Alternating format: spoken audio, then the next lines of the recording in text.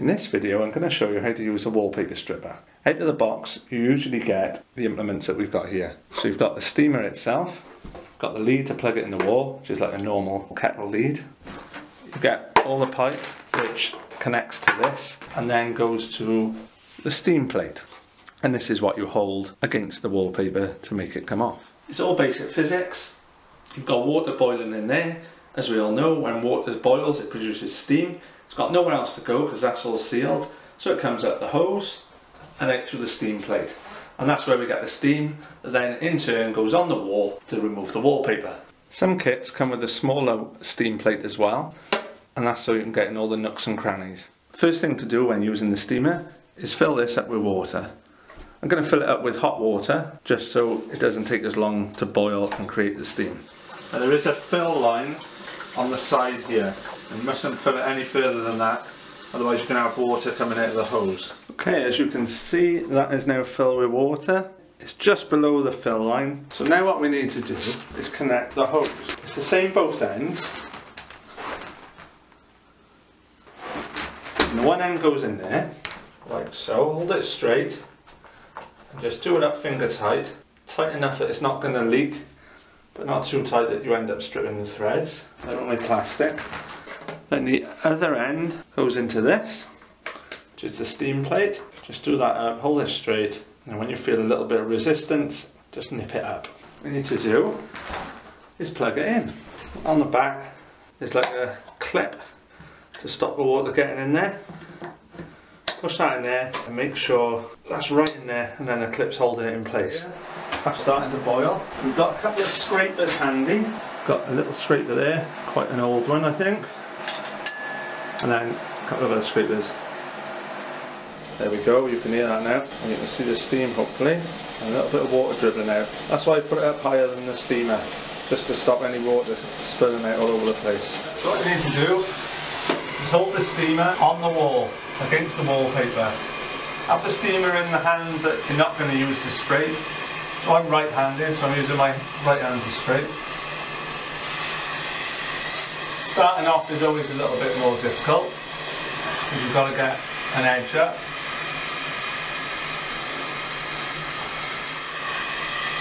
Right, there we go.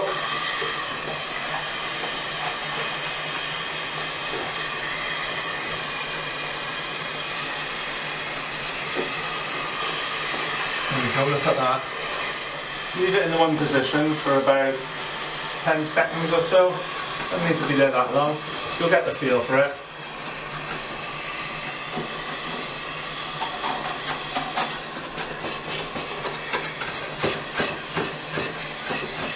If you do it systematically, like this, then you're not going to miss any bits. And it does make it easier for clearing up as well.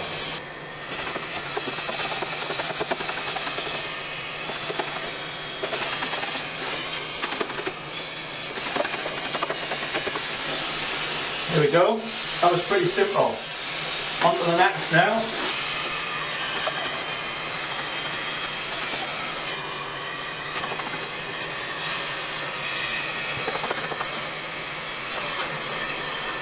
You do it top to bottom, then the water will drip down the wall and it'll assist you as you go. There's an interesting date on the wall there, Friday the 13th of July 1984. Dun, dun, dun. I can always tear that off. Put that on the wall, on the floor, and then carry on. Like I said, careful where you go because you don't want to miss any little bits. Because it's easier just to get it all off now while you're doing it, rather than going back over it, finding all the little pieces you've missed. Like that there. Make sure you don't get in the way of the steam, as you can see, that's coming out of the ferro winter knots.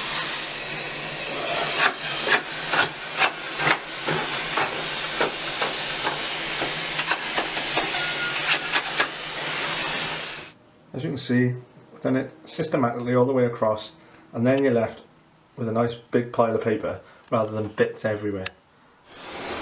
Start in the corner again. Move our way across. This wallpaper has been painted And this is going to be a little bit more difficult.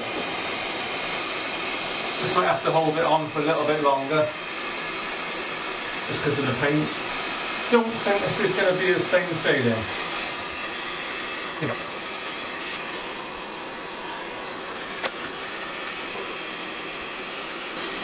Incidentally, while we're waiting for that, always open the window when you're doing this because it gets really hot.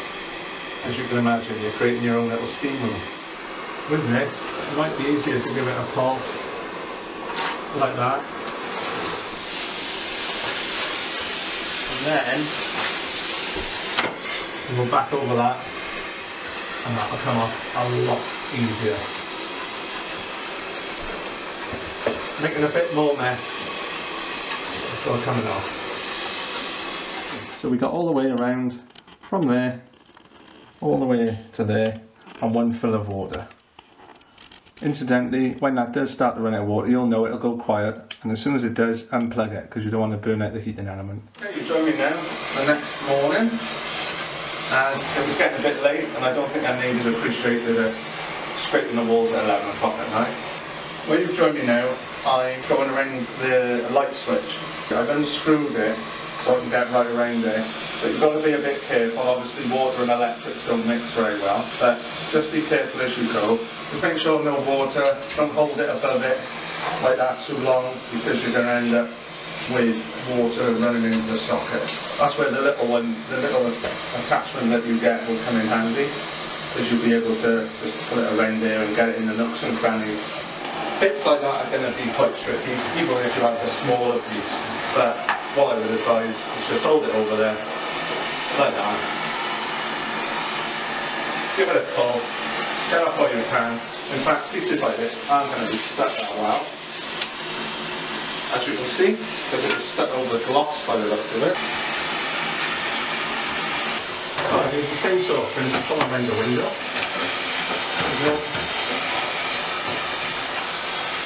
Get it in.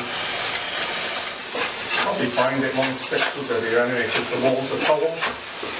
So they come off quite easily. And there we are.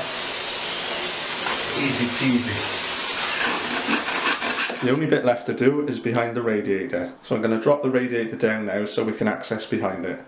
Initially what I was going to do was undo that there and that there, lift the radiator up and slide it down like that.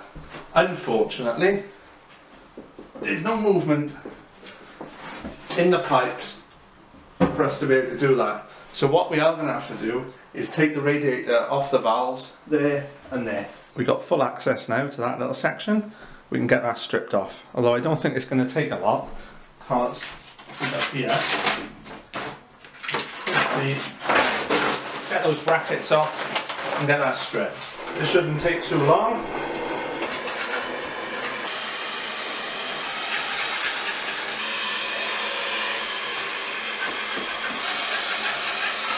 So the room is now completely stripped of all wallpaper, so the job is finished, the job is a good one. Now all you need to do is give this a bit of a clean up, because the next time you come to use this you don't want it all gunked up with old wallpaper from the last time you used it. Give it a swill under the hot tap with some soapy water perhaps, and get rid of all that old wallpaper off there, because a clean stripper is a happy stripper, so I'm told. If you liked the video or you found it useful or it's helped you out, then please give it a thumbs up. Please leave any comments or questions below. I will try and answer any questions, and don't forget to subscribe.